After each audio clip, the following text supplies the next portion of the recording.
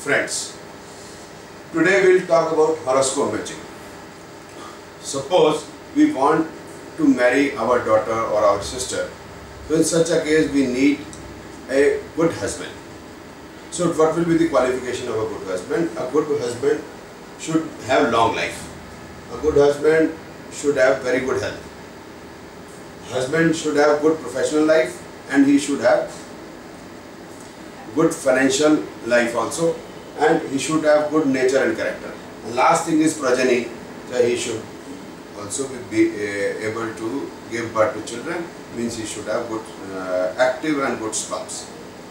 So why I am saying so, that if I have a daughter, my daughter or my sister have a good life, so the husband should be able to give her all the happiness in life. So what are the happiness? That he should be hale and hearty. If he is not happy, he is not hale and hearty, so my daughter cannot be happy. So and my sister cannot be happy. So why profession should be good? Because in case like in India, we expect that the male should be the earning member of the family. So his professional life should be perfect. All the planets cannot be positive. If majority planets is okay, then it is okay, because the whole life, and nobody can have an excellent professional life. There has to be up and downs in professional life.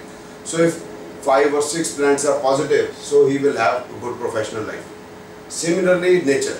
So if we have to see the horoscope of the boy, so we should see that majority of planets should be good for nature. He should accept our daughter in a better manner. So if my daughter is aggressive or my sister is aggressive or depressive, so he should be able to take care of her. He should be able to understand and take corrective measures. So how my daughter or sister is, it's none of my problem. If she is not okay with the nature, it's his problem, because now he is the husband, he has to handle, not me have to handle. I have to get my daughter married or my sister married. Similarly, my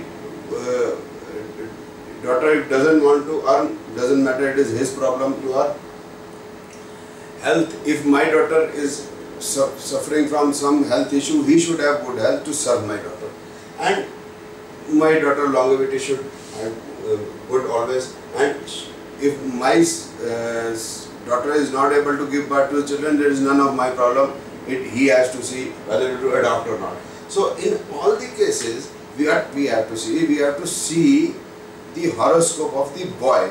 If I want to get my daughter married or my sister married, the boy should be positive in all this respect.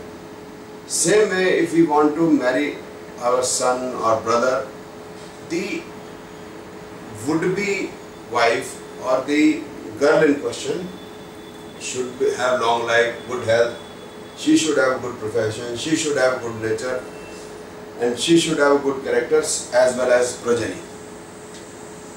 What is the nature of my son or my brother doesn't make much of a difference. It is the girl which is coming in our family should be. And we have to see all the planets.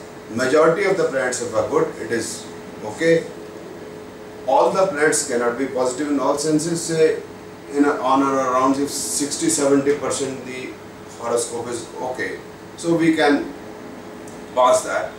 And that is all what we have to see in the horoscope matching. We have not to see any other thing like Ashtkut Milan and all, because in case of Ashtkut Milan, they see only the nakshatra of moon and the sign of moon, that means moon only. So in this case, we are seeing all the 9 planets. So this is how we have to match the horoscopes in case we want to get our daughter or son or brother or sister married. Thank you very much.